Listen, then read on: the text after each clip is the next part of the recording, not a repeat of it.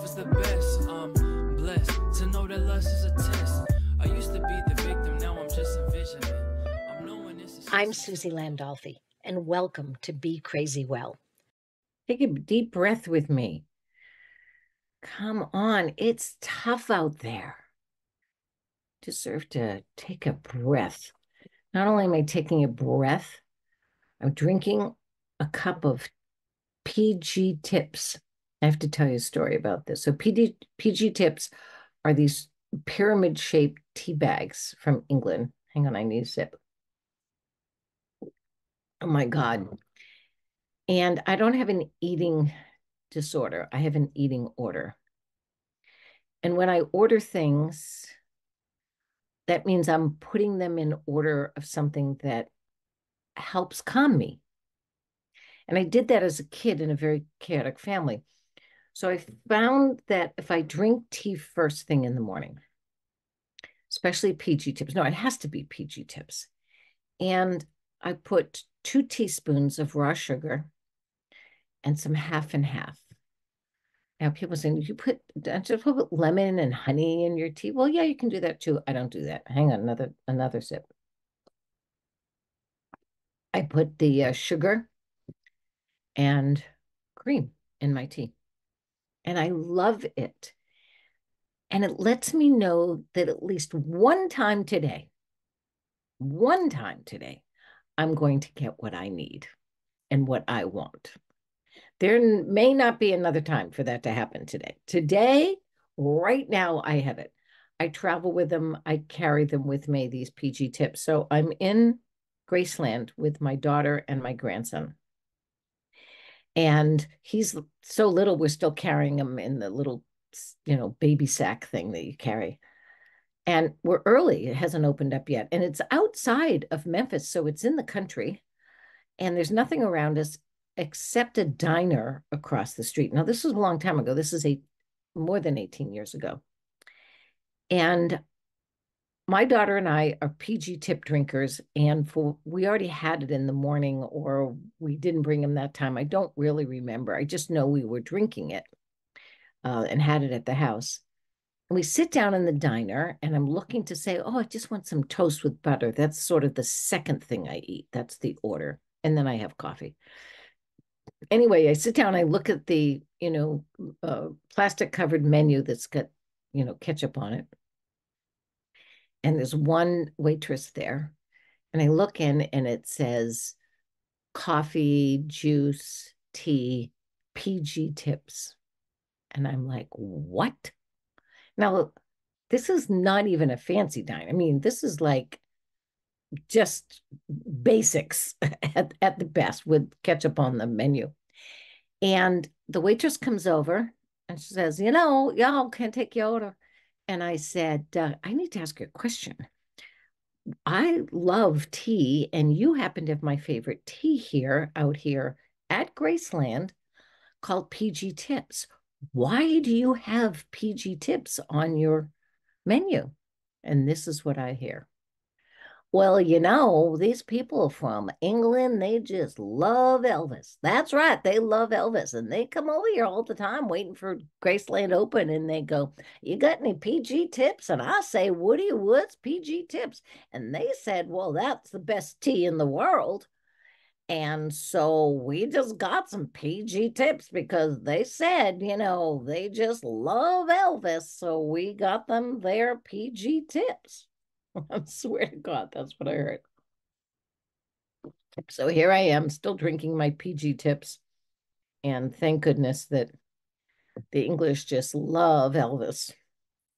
I want to read you something. If you don't know this author, I really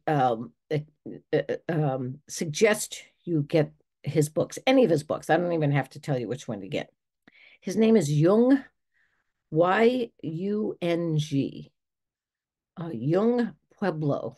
Now it sounds Asian first name, Spanish second name.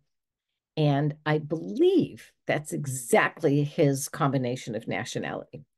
Anyway, somebody gave me one of his books, and in the 70s, we were all reading Khalil Gibran, another great prophet, poet, inspirator, I call them. And Khalil Gibran wrote a great book called The Prophet. And he wrote about being a parent, marriage. I mean, you can just read it in a day. It's actually free on the internet now. So download a copy of The Prophet. And he writes as if he's talking to a prophet, giving him wisdom. And I feel like Jung is one of those, this generation's The Prophet. And he just has such great wisdom and the way that he expresses it. And I just want you to listen about this. Conflict worsens when two people fall into defensive reactions. Then there is no real communication happening, only trauma arguing with trauma. I'm going to read that again. Conflict worsens when two people fall into defensive reactions. Then there is no real communication happening, only trauma arguing with trauma. Wow. Trauma arguing with trauma. That's been much of my younger life. First the trauma, and then when I got into my young adulthood, all I did was argue with trauma, either with myself or with others. I was as defensive a human being, when I look back, as any human being I've ever met. Because as a child, I lived in a war zone. And the people who were supposed to protect me were actually the enemy. They were the perpetrators. They were the ones that I had to protect myself from. So when I went out into the world and tried to have relationships, any kind, I don't care if it's making a deposit at the bank. I don't care if it was in the grocery store. I don't care if it was with a lover or a friend or a coworker. I walked in defensiveness. I was always waiting for the perpetrator. I was always looking for the perpetrator. Now, not consciously. I thought I was walking around, I'm the funniest, most upbeat, optimistic person there is. And my presentation was definitely that. The trouble is, underneath that was the trauma waiting to argue with the other trauma. Little did I know. I mean, I've never even heard anybody say it that way. And it's so clear. I do know, and I did realize when I started to do my healing work, that the arguments I'm having with most people are arguments that I wasn't able to have when I was a child. I was talking to someone yesterday about that. And I said, you didn't have a voice. You couldn't have a voice. Don't talk back to me. My God, how many times do we say that and hear that? Don't talk back. In other words, don't tell me your feelings. Don't give me your reasoning. Don't share your thoughts and experiences. Don't talk back to me. So the question is, do you know who you're talking to? Yeah, I'm talking to you right now. Not, maybe not. I'm talking to my wife and she doesn't listen. I'm talking to my husband and he doesn't listen. I'm talking to my kids and they don't listen. They just argue. And I'm thinking, wow, it's already started. It's already started when we start arguing with our kids. And then we tell them, don't talk back. So then we send them off into the world and they're going to find millions of people that their trauma can argue with other trauma. It's everywhere. A dear friend of mine, Michael Collier, if you don't know him, you should look him up. Collier, Coylar. He's been a comedian for, I don't know, 30, almost 40 years. He's amazing. He's got a morning show that I love going on. and it's streaming, so you can look it up and stream it. And he was telling me a story the other day about walking up to the counter of a Dunkin' Donuts. And as he and I agree, it's the best coffee. I'm sorry, I just gotta say it straight out. It's the people's coffee, right? So he was going to order a cup of coffee, and he said, "Could I have a small?" And the woman behind the counter said, "We don't have small. We just have two sizes, medium and large." And of course, being a comedian and being as quick as he is, he said, "Well, you can't have small if there's only two sizes, because you can't have medium and large if you don't have a small. The medium is the small." And he was trying to have a funny moment. She wasn't having it. And she got really defensive. And actually, he said when he looked back and he walked up to the counter, he could feel and see her defensiveness. And she started to argue with him. And he said, I started to argue. They're arguing over the size of a cup of coffee. I mean, that's what it appears, right? If that's what you saw that scene in a movie, you'd go, what? They're arguing over coffee. And no, they weren't. Neither one was arguing over the size of coffee. Both of them were arguing to finally be heard, to be asked how you're doing, to find out what happened before the coffee, before work, before walking up to the Dunkin' Donuts. And what happened when someone said, we don't have small, we only have medium and large. And what she wanted was someone to say, okay, that's okay. I'll take a medium. And at that moment, when we were talking about it, Michael and I realized all she wanted was to be acknowledged, that what she said was okay, how she said it. And all Michael wanted was to be acknowledged, for her to say, oh, that's a good thought. Yeah, how can we have, medium and large if we don't have a small? Each of them were looking to be heard and acknowledged. And then maybe a conversation would have been had about sizes and what they do and what their day is going to be like and everything else. But that walking around in a defensive mode just asks us to find the other trauma. Who am I going to argue with today? Where can I find another moment in my life where I can defend myself? And I thought, wow, I still have that in me. Don't get me wrong. And as I like to tell everybody, the effects of our trauma are like salsa. And I didn't have Mexican food. The first time I had it, I was 42 years old in New England, in Manchester, Massachusetts. They finally opened a Mexican restaurant within a 20 or 30-mile radius of my home. And so 1942, I'm sorry, 1942, sometimes I feel like I was born in 1942. Well, I was born in 1950, so it's close. When I was 42, that would have been 1982. Is that right? 70. I can't even remember. Can't do it. I haven't had enough of my PG tips. Anyway, I was either 32 or 42. And I remember that there were all these salsas, and I didn't know the difference. And I dipped into one, and it was so hot. And the waitress said, wait, there's mild, and then there's less mild to moderate and really hot. And I thought, well, that's pretty cool. And now I think that every effect of everything is like salsa, mild, moderate, and severe. And when I was younger and before I started my healing, my defensiveness was severe.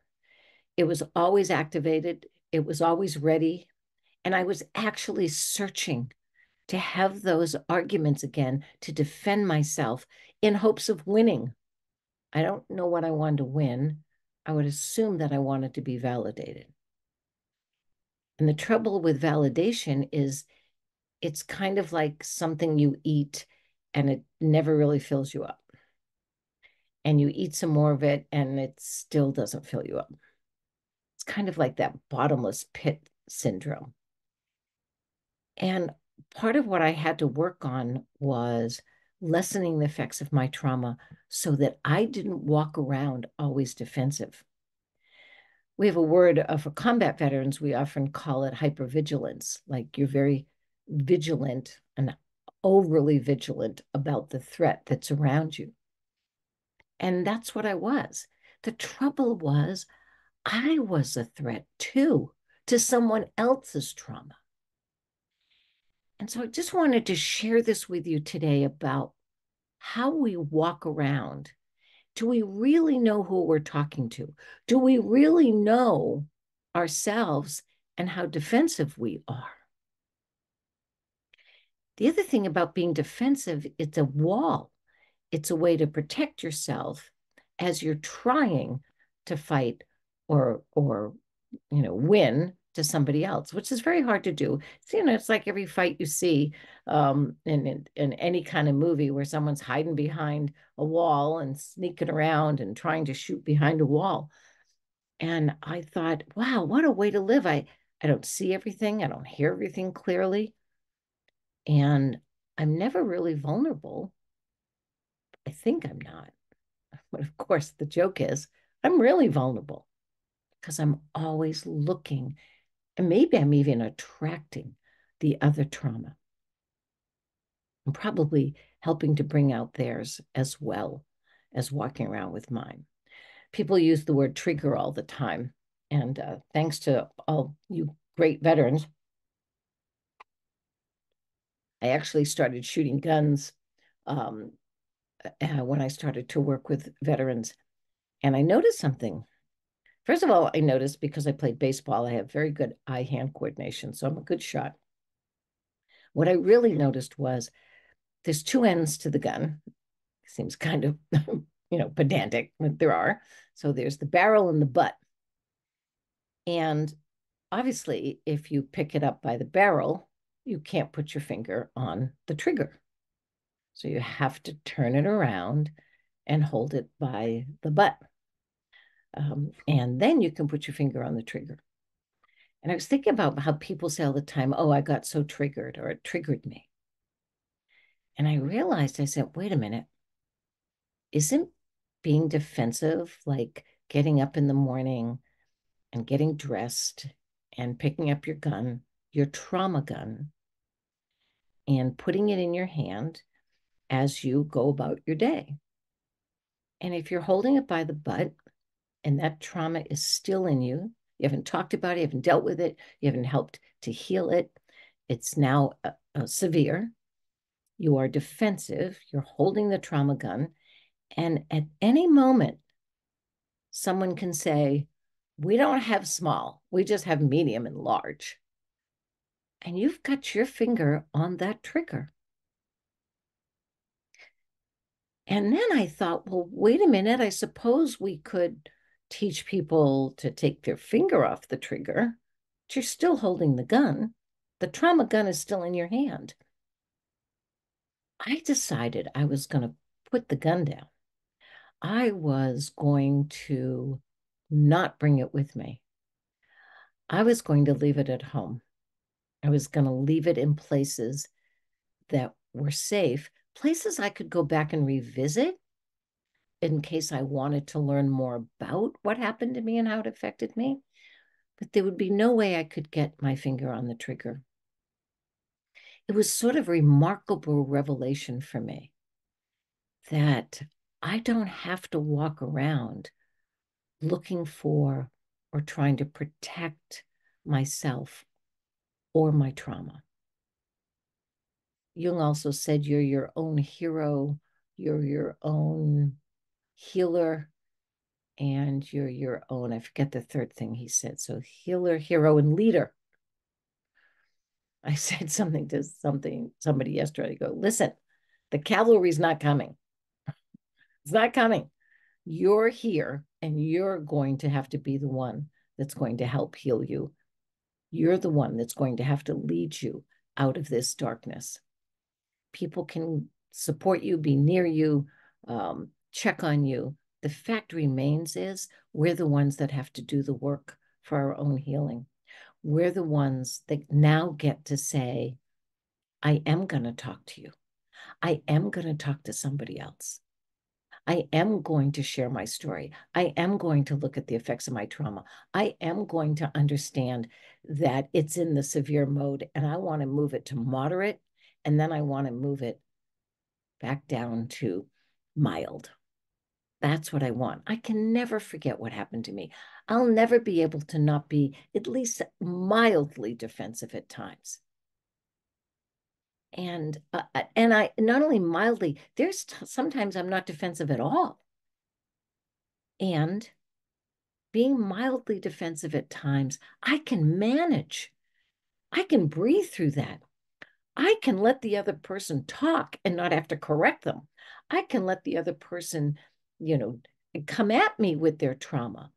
And much like how I've learned in boxing, I'm bob and weave. I can slip. It's not about me. They're not even arguing with me. I have this wonderful young couple that I'm working with, and we had this whole discussion, and each of them came from really lots of trauma in their childhood, in their family of origins. And now they're arguing. They have 2 kids, and now they're arguing. And what we uncovered was they're not arguing with each other. They're having arguments that they wanted to have when they were a child, when they wanted to be heard, when they wanted to say to their parents, you're wrong. I'm not a liar. I'm not this. I'm not lazy. I need more. I want to be cared for more. I need more help. I need to be hugged more. Stop yelling at me. And it was amazing when they found out that they actually can be with each other and listen and help one another get their trauma down to mild, that actually they're on the same side. So that's all I wanted to share with you today. And of course, I wanted to share my PG tips. Every time I drink it, I go, I'm so grateful. I'm so grateful. PG tips, call me. I'll give you a plug every time I do a podcast. I didn't even tell you who I am. I'm going to figure you probably already know that. So you know who you're listening to and not having an argument with. I'm Susie Landolfi, and this is Be Crazy Well. I'm really proud of that, to that title. I don't think we're actually crazy enough sometimes. Crazy to be well, crazy to understand, crazy to be adventurous, crazy to change. And I love this opportunity to talk to you, to share. The only thing I wish more is I still have to find out more about streaming and having you involved in the conversation. So I'm going to look into that. I'm going to see more about how I can do more live or more interactive. Maybe what we do is a Zoom where I allow people to come in the room and we have conversations. I'm going to do that. I got to go think about that. I'm going to drink some more PG tips. Then I'm having my toast with real butter. And then I have my coffee. By the way, it's Dunkin' Donuts, cream and sugar, Be Your Best Self. That's our theme song from Kalvin Love. Look him up on the internet. He's terrific, great songwriter. And until next time, be crazy well.